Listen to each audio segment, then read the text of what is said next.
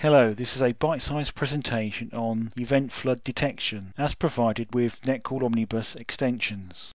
The flood detection extension is provided as a solution for multi-tier systems where it is useful to prevent excessive volumes of events reaching the aggregation and display layers. Both the probes rules file and target object servers are modified during the customization. The solution allows the system's behavior to switch between normal operations and flood behavior based on probe event rates.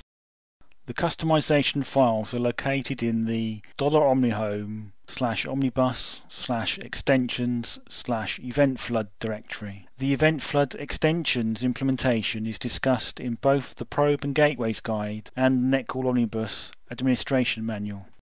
Part of the solution requires object server external actions to be used and the HTTP or HTTPS method for probe control. It is therefore important to review your system and Netcool Omnibus manuals so that these methods are fully understood.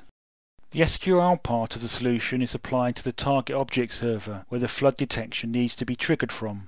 The two rules files should be copied to the probe rules files directory for the customization and inclusion into the probe rules files. You can make copies of these files and tune the flood detection behavior for different probes. Part of the solution allows events to be redirected to a backup object server during an event flood.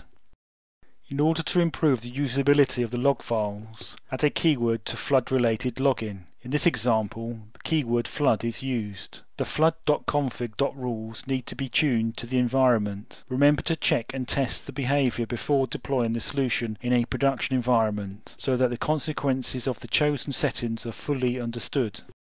The SQL that was applied to the object server creates two transient tables and three triggers to monitor and manage the probes. The triggers also log details to a new log file so that the flood detection behavior can be monitored.